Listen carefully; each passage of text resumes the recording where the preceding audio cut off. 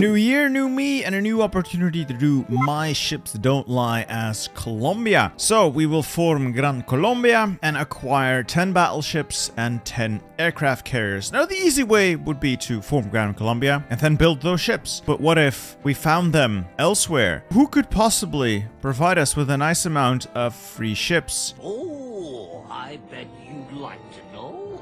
I bet you'd like to know indeed. Or maybe these guys. Today I'm going to try once again to get the achievement without building a single battleship or a single aircraft carrier. I will steal the fleets of the world until we have our achievement. And to do that, let's start by getting rid of the army, because I don't actually trust them. As for focuses, political effort, because we will need to change our ways. Unfortunately, we start as democratic, which isn't good for what we're about to do. I need a little bit more fascism in here, so we'll flip that. Research will grab the electronic mechanical engineering, and I think it would not be a terrible idea if we got some trains so people can get around the country. Speaking of getting around the country, let's build these railways. So the supply hubs are all plugged in. Don't need them at maximum level. Level 1 will do. And we'll also get an intelligence agency, the SIC. We'll take these fighters, disband the air wing, and go and sell them on the market. Good amount of production out of that. I think somebody's going to buy them. And we are going to set course now to victory and glory. Actually, no. We're going to take this navy and exercise it permanently. It will permanently exercise until we're ready to use it. Ah, the Dutch want my terrible fighters. Perfect. All right, we have our agency. What I would like to grab is these top 4. The unfortunately named pills are also good. Invisible ink is good. Definitely cryptology, but all of that is for later. I'm going to start out with the pills and the naval department, and that's where I'm going to halt it, mostly because it's just really expensive in terms of civilian factories, and I don't really have that many. And it would not be a terrible idea to use the one we have available to actually just buy some steel. I'm gonna need a lot of guns for what's about to happen, and we don't have a lot of guns. Speaking of guns, we also want a little bit of artillery. We want a little bit of support equipment. We want to assign an MIO to the initial production run. I don't know why the game doesn't do that automatically. Then we just want more guns. Of course, we also want some trains, we want some trucks, we want some AA, but right now we can't afford any of that. Political effort is done. We're gonna take a sidestep and grab naval efforts, because I'm not gonna be building any capital ships, or at least not battleships and aircraft carriers. I will need to build some smaller vessels. I'm also going to grab the fascist demagogue and set us on our course. Got the electronic mechanical engineering. Let's grab mechanical computing next. With the railway being built relatively quickly, I'll just follow up with a little bit of infrastructure in the southern state. This is the only state that sticks with us, so that's where I concentrate my initial building. The reason I use infrastructure first is because we start on civilian economy, and military and civilian factories get a reasonably large penalty to construction, while infrastructure and dockyards don't, and infrastructure has the bonus that it's the higher the infrastructure in a state, the quicker you can build there. So it's got a bit of a compounding effect if you build infrastructure early. Let's grab a chief of the army. I'm going to go with the maneuver guy. Defense, I don't like as much. Army organization is definitely decent, actually quite good, but I value speed more. Now, if there were an attack expert, I'd hire him, but that's not the case, so maneuver is what we're getting. All right, we have naval effort. Now we'll take industrial effort all the way down to armament effort 3. The extra dockyards can serve to both repair our ships and to build more destroyers. We'll take 1936 destroyer hulls, slap on a cheap light battery, a good light engine, and a good cheap torpedo launcher, assign an MIO, and put these bad boys into production. They don't have to do all that much, mostly just get in the way of the enemy. Right, we have our civilian trains. Let's keep researching. Gonna grab better guns. Actually, no, sidestep. We are going to grab transports. We are going to be naval invading people. I want to be able to do that and add some trains to the mix here. We have 35 Navy experience. Let's go and assign naval reform. Get 15% more experience. The sooner you get it, the more worthwhile it is. We also have political power. We have more than 10% support for the fascists. We can prepare for civil war. We're not going to fire it just yet. 1, we can't afford to, and 2, we don't have enough. Well, we have too much stability, and 3, we need this to be at least 29 to 30%. Long story short, if you start the civil war with your fascism support or your revolutionary party, let's say, its support below 30%, you will get events that either cause you to flip back to being democratic or that launch a civil war. And you want to avoid both options. And the way to do that is to get your support to 30%. I'm going to sidetrack to recruit and deploy, division designer, and we're going to add an empty template. We will add 1 cavalry. This is cheap as chips, and all this has to do is do our garrison duties in future, but we'll need 1 of these for the initial civil war. Don't give it a location, simply keep it here. At the civil war, your equipment stockpiles will be split roughly in half, and the army will also be divided. If you only have a single division in the field, it's a bit of a flip. It could go to them, it could go to you. If there's only a single division in the queue, that division always goes to you. So this is a way of ensuring that there is no standing army out, not for them, and you have a unit ready to go straight away. With it being cavalry and being very cheap, you can get it ready instantly and end the war before it actually starts. They will not be able to get a unit ready before you can simply capitulate them. I'm just hoarding political power so we can spark the revolution and have some left over to go to either war economy or justify the first war goals. We're on a bit of a timer. We are then going to ignite the civil war. It's going to be really easy. Because of the level of our support, we start out with 2 areas. That's great. So we just need to take Medellin and Cartagena. It's easy. We'll take the horse. We'll deploy it right here underneath Cartagena. Assign it a general, any general. Let about an hour tick by. Walk into Medellin and then straight to Cartagena, and it should be done. We've taken Cartagena. It is over. The navy returns to us. Most of the equipment returns to us.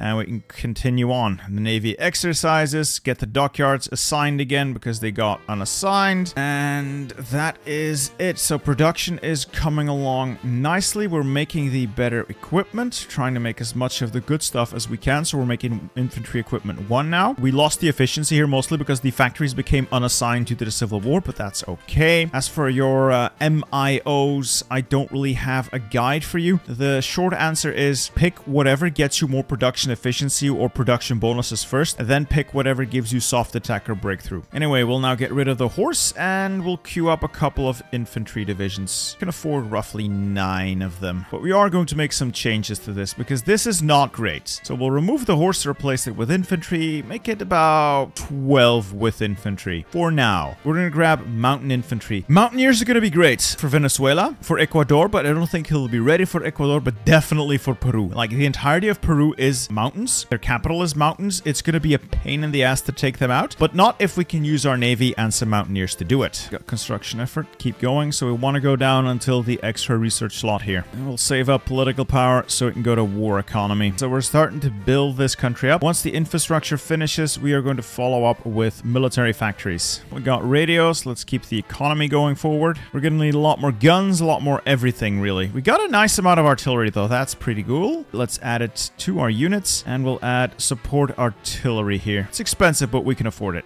Infrastructure effort done. A sidetrack here into construction effort 3, and then down to the research slot. Looks like we're mostly missing infantry and support equipment as expected. Still, I'm going to force deploy these guys so they can at least do a little bit of exercising. The moment the war starts, we're just going to land troops in Panama City. We don't even need to garrison the border, honestly. Let the Panamans walk out, or the Panamese or whatever, and we'll just capture Panama from the rear. More and more army experience coming in. I'm going to grab bold attack. This means when our generals level up, they're likely to get more attack. I want attack. It does more damage. It's always good. As for Spirit of Naval Academy, I like getting best of the best. I don't know if it's actually the best, but it does mean I get to appoint a level 3 admiral instead of a level 1 admiral. So it's a start, right? It's a start. How is the production coming along? Could be better, could be worse. We're ready for war in about 20 days, so I'm going to stop the exercises so I can land those troops. We'll simply declare the war. I'll let them walk their single unit out of Panama. This navy can sit on naval invasion support for a little bit. Yep, they've taken a tile. That's their entire navy committed. And now we simply invade Panama from the rear. We'll take out Panama without ever having fought a battle. All of their equipment is ours. Select all, submit demands, confirm and exit. And we're done here. We now also control the Panama Canal, which I thought was in the control of Panama Canal. Apparently it's not. This means our navy can now move to the other side of the continent. Let's sail them over to that other naval base Panama has. And we'll plan to do the same, the exact same to Ecuador. While we're waiting for these extra units to be deployed, we'll look at the Mountaineer divisions. We are going to be using Mountaineers to mostly fight Peru.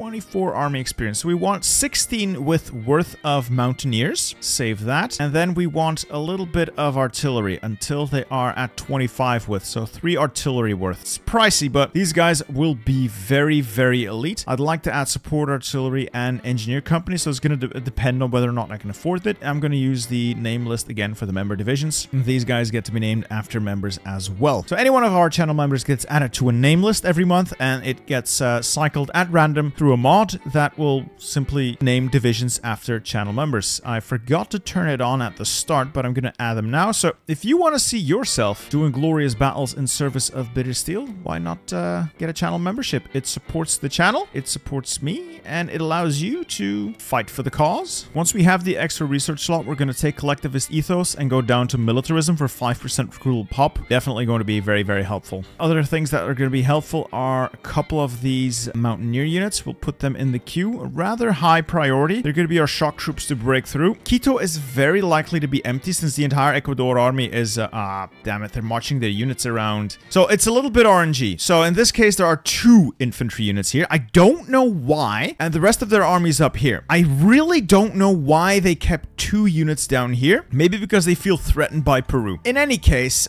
these units should now move south. These units should now help take the port and march into Quito. The units in the south here should, again, help to take the port. And the rest of these guys should march on Quito to take the capital. We'll take Guayaquil. This combat's going to end. We've taken Quito, and that is Ecuador overrun. Simply annex all of it. Don't forget about the Galapagos Islands. Next target is Venezuela. We'll take the entire army and park it on the border with Venezuela. Actually, no. We have a little bit of time, so we're going to take the entire army. We're going to park it on Cartagena and exercise a little bit. We definitely want to train more troops, though, but we're out of manpower. We should be able to get some from militarism. And the rest of these units can effectively set up a defense roughly here. Don't really care about the Venezuelans walking into our territory. Again, anything down south, yes, they might take the state of Meta if they are really willing to walk all the way down. It doesn't matter as much if it means their stuff's undefended. So the plan is to draw them in, to let them walk into my territory again. I naval invade their capital and their other port, go for the victory point at San Felix, and then hit Maracaibo as hard as I can with the units I have. And that is the war goal done. We'll now justify on Peru. There we go. We have militarism. Let's shift over to army effort now. So we have manpower coming in. We're going to declare the war. We stop training. The units are entrenched. They're exercised. They're ready to go. The Navy can stop doing its Navy stuff and provide naval invasion support to the north. And now we're going to hold and wait and see what the enemy does. So they're coming in pretty hard and fast, but going to let them walk in. They'll weaken themselves. We can attack that position. They just expended all their organization attacking into these mountains, so we'll take that position. Effectively surround Maracaibo so we can take it at a later date. Yeah, the theme of this whole thing is annoying. Anyway, mountaineers at least landed, so we're going to push out now. Gonna hit them here and then roll over into Caracas. All I need to do now is take Maracaibo and it's over. There we go. That should be Venezuela capitulated.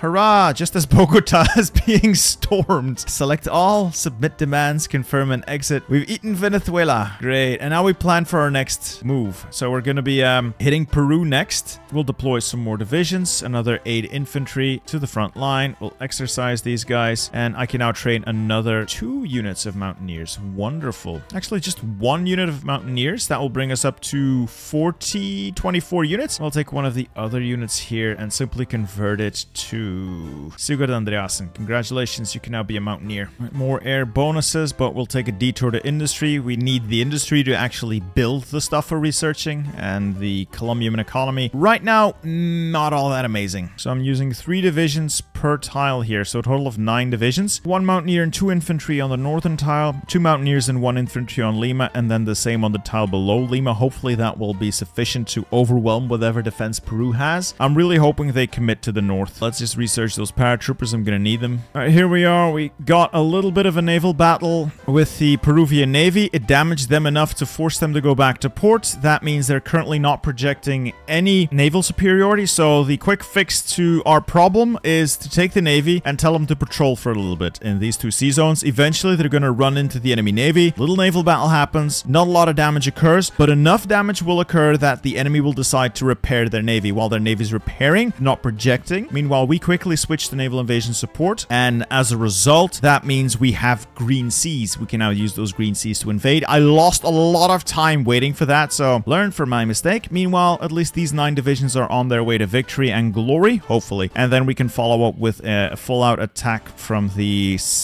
north. Yes, from the north to the south. That's the one. Oh, they got a lot of units dedicated to guarding their coast. So another thing that Paradox made much more difficult is naval invasions, because the AI is better at using its troops to guard itself against naval invasions. Most of the time, it doesn't really matter that much. In this case, though, it's an absolute shit show because the entirety of the Peruvian coast is mountains. Now, fortunately, I am using mountaineers who should have a bit of an edge here, but as you can tell, it's gonna be a pain in the ass. We're gonna launch an attack from the north as well to keep these units pinned down so they don't rush a billion divisions south to come and help. Anyway, we've managed to land in Lima, and I think the tile above Lima as well will now hold this position. It's moving, it's moving, it's moving, it's moved. Okay, so we've cut this place in half. Of these guys, everybody goes south, except for the basic bitch infantry. You guys can hold the northern section. These guys aggressively attack south into these now encircled infantry divisions, and we'll use the mountaineers to try and push south towards Arequipa, or at least keep this whole thing contained. Got a little bit of an air force here. It's doing something. So we got green air or yellow air, and we got air. We're already well on our way. I think we've outmaneuvered them. That is Arequipa taken, and Peru is going to capitulate. And it's over. It's all over now. All we need here is this province of Pastaza and the province of Loreto. We'll also take their entire fleet, because why not? Then we are going to puppet them in all their provinces. We'll add war reparations on everything, as well as resource rights on everything. And that should be enough. Let's end it. Confirm and exit. Germany is still Germanying. We have a Peruvian puppet giving us all of their civilian and several of their military factories, plus all of their resources. And we can now press the button to revive Bolivar's legacy. That means we've cored all of that. This gives us factories. This gives us manpower. This gives us hope. We'll make more stuff while we go here. Mostly gonna need fighters. Keep making towed artillery. Keep making infantry equipment, of course. Trade for whatever we need right now. And we're gonna see if Germany wants to allow us into their faction. Great. They will allow us to join their faction, which we're gonna do. But we're not gonna start any wars just yet. We're simply going to join their faction and fly or sail our entire army over to... Let's just send them over there. We're not gonna join any of their wars. That is the fall of Paris, and Vichy France has been created. Vichy France is independent, but guaranteed by the German Reich. They're also fascist, so if we are going to simply justifying Vichy, we get a war goal. We're in the Axis, so Germany is not going to honor their guarantee. Vichy is also fascist and very unlikely to join the Allies. They're also super weak because they just lost and most of their army's gone. So what are we going to do now? All of the infantry is going to march right on over here. All of our air is going to fly on right over there. And we're also going to deploy our carrier planes there. Our, I forget what the word. Transports, that's the one. All right, now that we're setting up for the final, well, the next stage, let's also add some artillery to our basic infantry. I'm still a little bit short, but I'm making more. This brings them up to 15 width, at least makes them competent. As for our mountaineers, we're going to add rangers to them, makes them even more competent. We'll need support equipment. I'm also going to add anti-air just to give them a little bit more bite. These guys are still going to be doing the heavy lifting. Obviously, I cannot just walk my troops across here. We need an inn. And the easiest way in is to, and this is going to sound stupid, the easiest way in is to paradrop one of these bordering tiles, because if I take that tile, for instance, it becomes Bolivian, and from there I can then spread. We also definitely want to put a spy in France, because it is very, very likely that capitulating them will not happen by taking everything in France. They have cores in Algeria, so we need to either land in Algeria, which is gonna be a little difficult without any way to get across. Air is gonna be extremely difficult unless I get the Spanish to give me military access, which they won't. I don't think I can reach from the Italian area here. I don't think I can paratroop through Tripoli here, but maybe I can hit one of these tiles, provided they don't put any units there. But it's very unlikely that I'll be able to naval invade. So if I can't get to Algeria, What I can do is do like a single collaboration government, and that should be enough. And then I just need to take mainland France. But it's going to depend on whether or not that's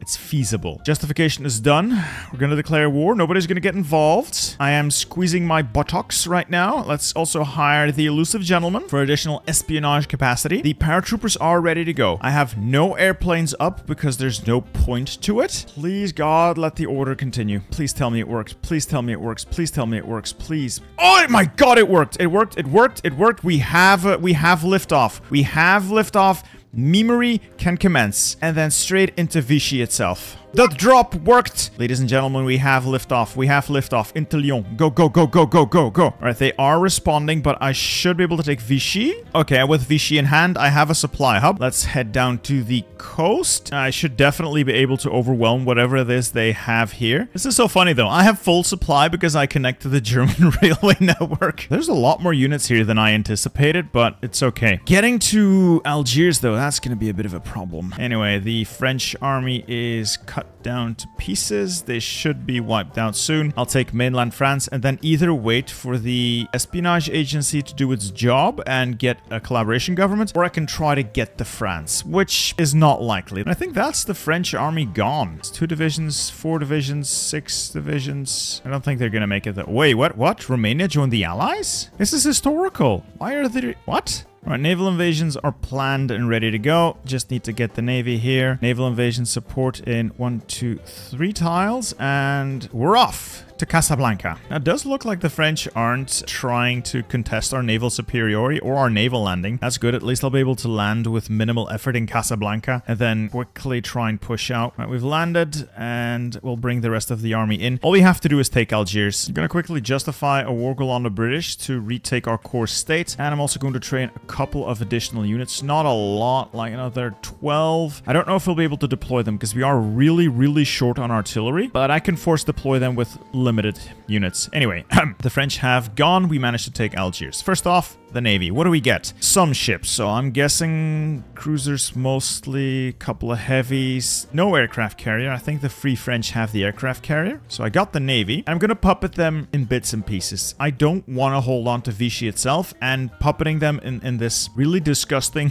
patchwork of nations is highly superior to just puppeting one nation, because now all these tiny nations are going to go through their focus tree, giving you factories. Now let's get our guys over here to the port beneath Hamburg. This is my go-to place for invasions. Launch an invasion from here, land between Newcastle and Hull. Hopefully we can make it happen. We do have a bit of a navy now, but it needs some repairs. Also, can't forget there are borders here with the allied forces that we need to garrison. Hopefully I can get some of these guys deployed, but I am short on equipment. I got my war goal on Britain. It's a core, so I don't have to declare the war right away. I'm not going to, because I kind of need a couple of troops to defend the homeland first. The way to go is going to be mountaineers leading the way, because they have all the soft attack, and we'll supplement with some basic infantry on the flanks. Those 5 tiles we'll try to overwhelm. We'll put the navy in these 2 sea zones, and we'll bring the air force, such as it is, in as well. All the spies into the UK as well. I need to see as much as possible of the area and of their ship deployment and of all the other stuff that you can possibly see. Let's grab an industrial concern for some more research, and then probably a chief of the navy would probably not be a terrible idea. Speaking of navy, it's repaired, so let's bring it all over to the port beneath Hamburg. It should be ready to go soon. Gonna have it exercise a little bit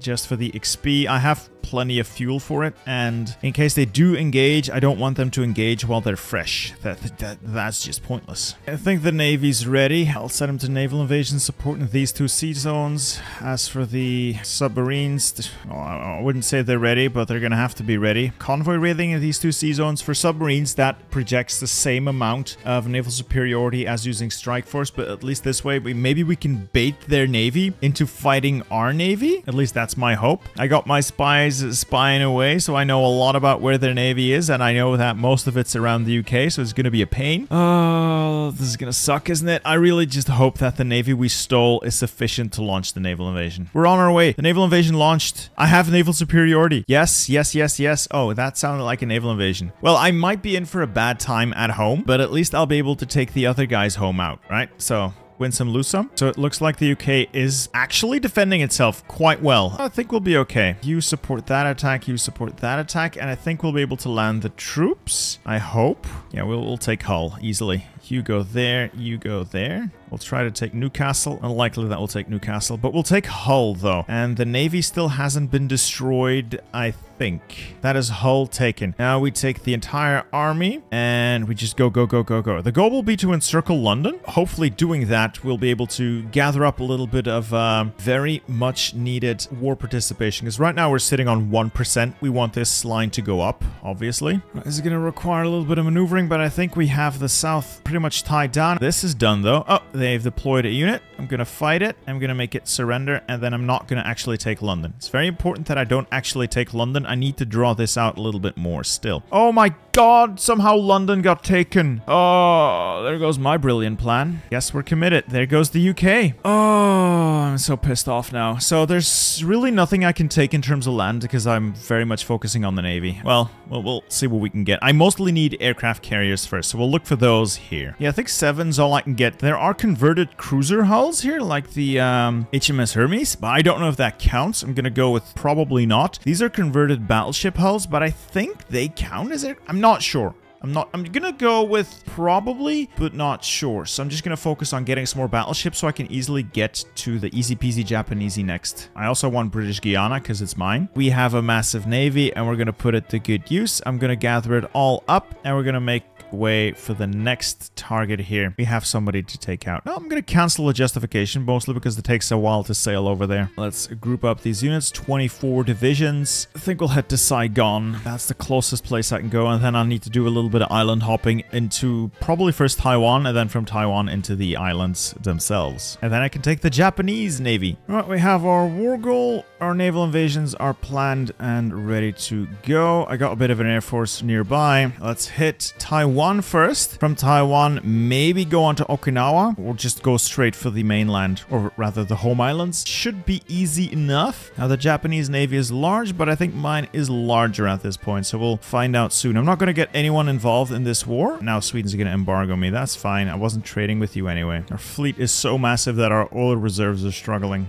I'm also in short. I need trains, I need oil, I need everything right now, but we're fine. At least we'll take this island. And now we plan an invasion of the home islands. I did lose like way more equipment and manpower than I expected. I got really beat up by their submarines. I didn't think it would be this bad with a massive naval escort, but I guess they're just not really good at, you know, finding the enemy. We did land, and so we're now going to take out the Japanese as best we can, as quickly as we can. Now, if we allow a real defense to crystallize here, the Japanese home islands can get really annoying to take. So you either need to blitz through or just be really clever and outmaneuver the enemy, because they can be super annoying in this area. I do mean super annoying. And bit by bit, we're taking the Japanese army apart, such as it still exists. I don't expect much more resistance. Once we mop up this, that is probably the majority of their forces dealt with. Once this pocket here is gone, that's most of the army they have on the mainland gone, on the islands gone, and the rest is on the mainland still fighting China and doing really poorly. All right, I think that's Japan dead. Oh, thank God. That's Japan dealt with. We'll take the aircraft carriers now. Oh no, please tell me they still have aircraft carriers. Yes! 2 regular aircraft carriers, 3 aircraft carriers. Yes! Yep, that's all the carriers we need, and we'll just take whatever we can Navy-wise now. Japan is pretty much at the mercy of China, so there's not really a lot we can do here. Japan got to keep most of Japan. I guess that's fine, but more importantly, I got to keep most of the Japanese Navy. So we're now just going to group up the glorious Navy, and let's sail these bad boys home to Bolivia. So our beautiful Navy has gathered. We have 410 surface vessels, 300 destroyers, 26 light cruisers, 38 heavy cruisers, 6 battle cruisers, 26 battleships, and 14 aircraft carriers. I think we have established that my ships don't lie. Extreme Edition is still very much possible. At this point, it's only 1941. I could go in on the Soviet Union, or I could stab Germany and Italy in the back. I could take out the United States, but I don't want to do any of those things because we've achieved our goals. Why should we fight when we can sit here, sell oil, and look at our beautiful beautiful, beautiful vessels in the glorious port of Cartagena. Anyway, that is my take on Colombia and my ships don't lie. Hope you guys enjoyed the video. Hope you guys will enjoy this next one as well. See ya.